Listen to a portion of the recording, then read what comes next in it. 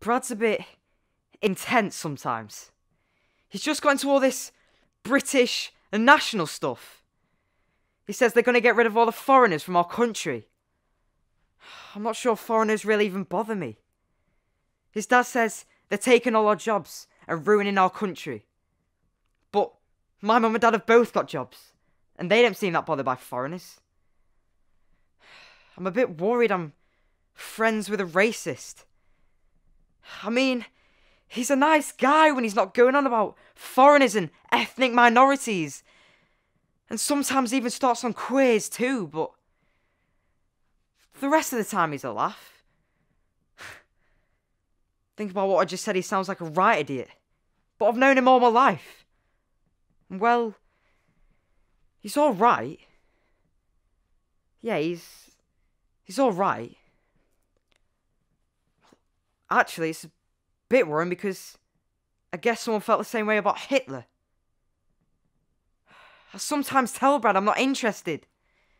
But maybe I should tell him the way he talks about people disgusts me. But then I really can't be bothered arguing about it.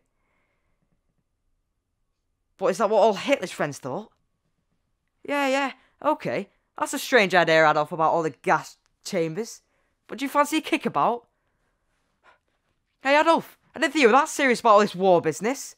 But should we get a bratwurst and forget about it for now? You invaded Poland?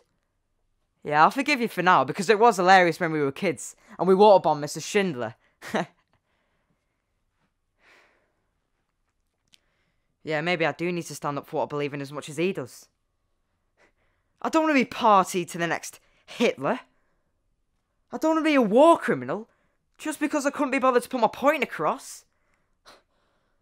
I don't want him telling people I agree with him, just because I thought it'd be easy to say nothing.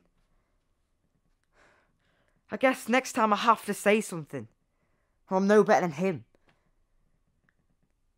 And if it means we can't be friends, then maybe he's not the right person to be friends with.